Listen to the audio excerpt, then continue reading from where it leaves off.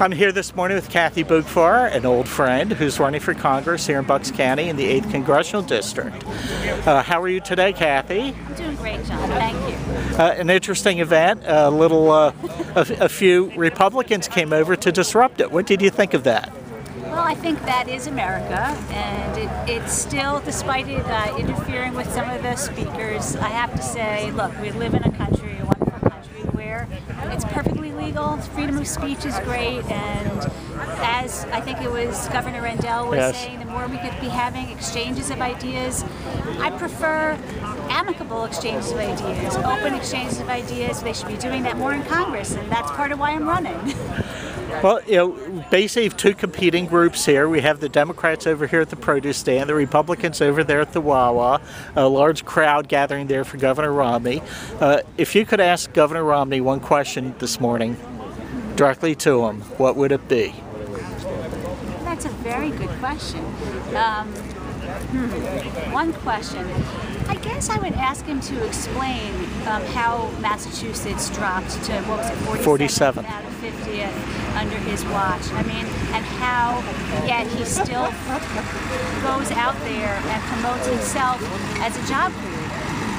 That he was in the best position, really, to move things forward, and instead things rolled backwards under his watch. Why? You know, I said when I spoke, the best predictor of future behavior is past behavior. This is not a good sign for Mitt Romney. So why did you make the decision to run against Congressman Mike Fitzpatrick?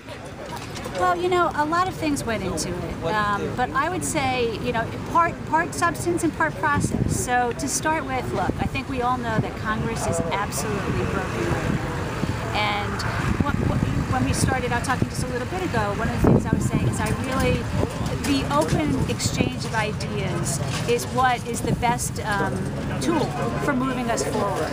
And that's completely missing from Congress right now. So, you know, it used to be that the Democrats and the Republicans, they would disagree, but they'd go out for a beer, go out to grab a bite, and they'd hash it out, and they'd ultimately figure out how to get something done. That's completely lost from Congress.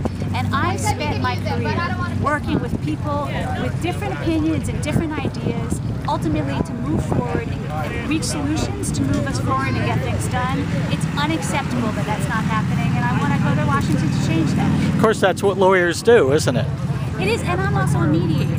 So literally, that's what I've done, is facilitate compromise, facilitate solutions, again, between people who went into the situation not expecting to agree. That's what I'm used to.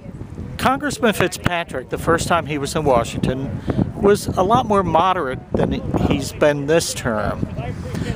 He's embraced the kitchen table patriot Tea Party people here in Bucks County. How much do you think he's kowtowing to that extreme part of the Republican Party? Well, you know, what I care about even more than kowtowing is how he's voting. Let's look at it. Let's look at how he's actually voting. He is voting the Tea Party agenda across the board. And that's what impacts all of us, right? I don't care what he's doing on Saturday night.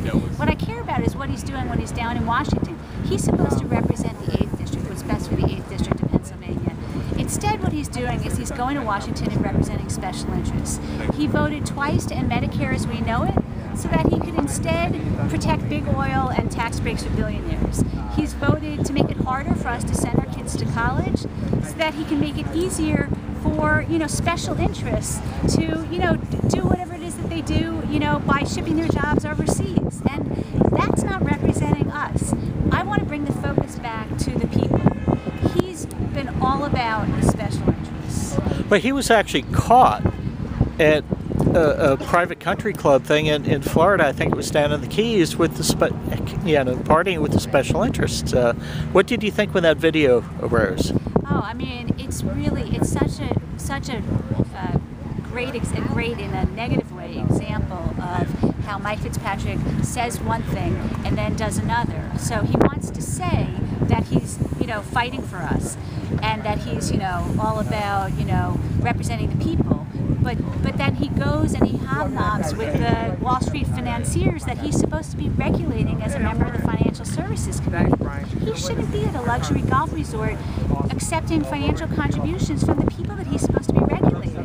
But says one thing, he does another. Well, and then recently he was caught doing earmarks for a local company that's contributed to his campaign. What's your opinion of that? Same thing. You know, again, we want to know that when we elect somebody as a representative, they are a representative for all of us, not just the people that can pay. And I was very proud that in the first quarter we outraised Mike Fitzpatrick in contributions from individual citizens. Guess where he outraised us? With special interests. Exactly, PAC money. So that's where his motivation is, and it's clear time and time again. You know, in fact, yesterday there was a story in our local paper where he had the nerve to say, "Do you want to be represented by San Francisco or somebody from Bucks County?" And I say to that, you, Mr. Key Largo, Mr. Big Oil, want to talk to me about I've raised my family here. I've owned a business here. I've spent most of my adult life working for the people of the 8th District.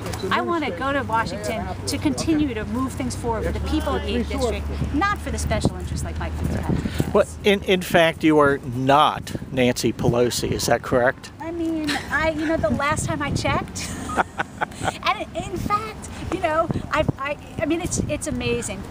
It's such a generic attack. If that's the best they could do, it's amazing that a strong woman who's been in power as Nancy Pelosi still incites such fear in the minds of, you know, people like Mike Fitzpatrick. Have you thought about maybe bringing former Speaker Pelosi here to show people of the 8th District who she really is? We haven't at this time. Okay. What will you do for the residents, the constituents of the 8th District that Congressman Fitzpatrick is not? How long do you have? You know, look, I think first thing we need to be doing is really focusing on the jobs in the economy. I mean, I think most of us agree, but what's the Republican Congress doing? Instead, they're focusing on things like rolling us backwards, you know, hitting women, hitting seniors. I want to move us forward. So jobs in the economy, I want to be, you know, some of the speakers talked about it today. I feel very strongly that we are not making smart investments that are ultimately going to pay off later. So I want to make sure that sometimes people want to ask you, are you pro-business or are you pro-worker? I reject that question because the fact is you need to be pro-business in order to be pro-worker. You need to give the businesses the ability to build the jobs, to bring their jobs back from overseas here, to grow their businesses, create the jobs that give us, the workers, livable wages so that we can support our families, send our kids to college, and give our kids a better world than we had, you know, and continue that forward moving. So first and foremost, I would do that. But then, you know, I talk sometimes about, people ask about women's rights. You know, if we're going to be talking about women's rights, instead of revisiting issues that were decided generations ago, I want to be talking about pay equity. I want to be talking about childcare opportunities. I want to be talking about rising women out of the cycles of abuse and poverty. I mean, there's so many problems that we have right now. Why don't we actually focus on the things that matter rather than focus on undoing things that were, you know, figured out long ago? Of course, you know, during the election season, there's been a lot of controversy over contraception. You know, it's something that was settled generations ago, but all of a sudden it's a major campaign issue this year.